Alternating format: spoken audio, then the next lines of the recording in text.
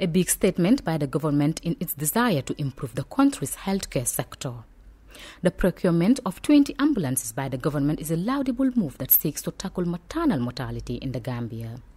The ambulances were arranged at the Safe Hour offices in Kanifing and later drove to the Arch in Banjul to be handed over to President Barrow and Health Minister Dr. Samate on Monday. Now, as you all know, CFA is the sole distributor for Toyota in Gambia, right? So these vehicles will be maintained by us. Our responsibility is for the warranty, right? And of course, everybody knows Toyota is a rugged vehicle, they're a very reliable vehicle.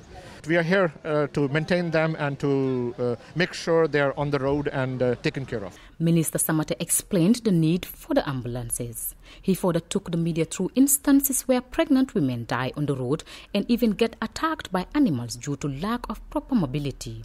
Samate said plans are currently on and more ahead. There are 80 ambulances. Now, the first 20 have arrived. We're expecting another 25 by the end of this month. By the 9th of next month, we're expecting 10.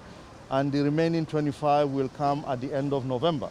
As we speak, in this country, we still have people, especially pregnant women, who are carried, when they are in labor, they are carried on horse carts, donkey carts to the health facilities. We have heard of incidences whereby a pregnant woman traveling to a health facility on a donkey cart, they got attacked by wolves. That's very recently. We have heard of another one where they got attacked by wolves, and then the horse cart, the horse had to run at full speed with a pregnant woman on top of the cart. These are very sad instances, but this is what we found in this country.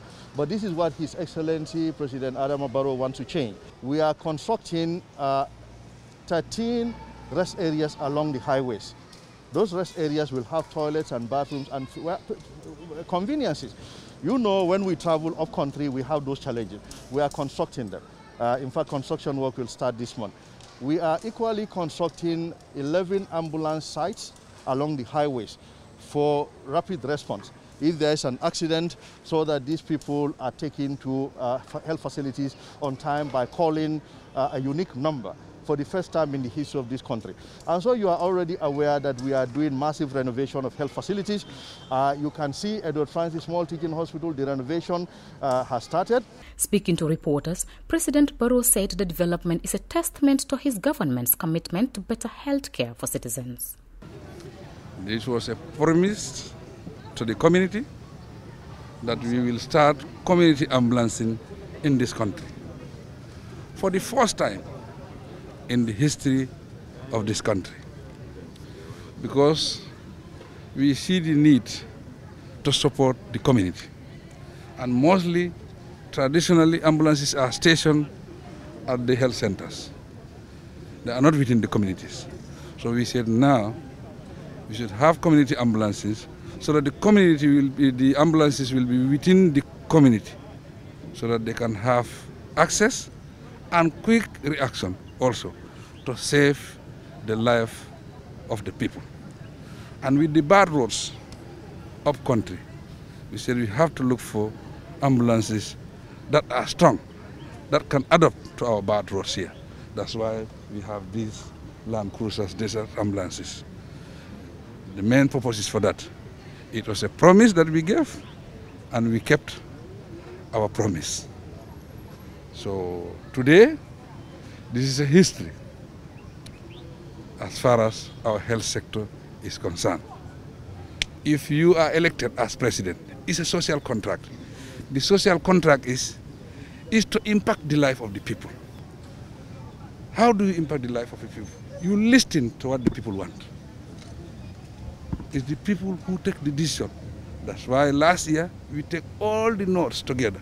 We put it together, and there was a summary given to me. There was really call for these community ambulances. People, we are talking about ambulances, talking about the problems they encounter to access hospitals, especially very, very sick people. So that's why it's a promise that we have fulfilled today. It's a history as far as the health sector is concerned in this country. And we promise the people that we will continue to do more, depending on what they need.